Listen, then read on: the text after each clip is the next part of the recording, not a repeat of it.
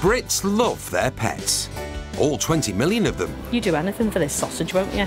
But animals can bring big bills. Can I have a kiss? When they fall ill. You're such a lovely dog. If you can't afford it, Charlie? where do you turn? Bear with me 2 seconds. In this series, we're following two of Britain's busiest charity pet hospitals. I love making things better. As they help out poorly pets It's all right, shut your eyes. and nurse them back to health. And every day, Tiny little puppies and kittens, that's always a nice day. there is always a different tale to tell. Darling. Kisses.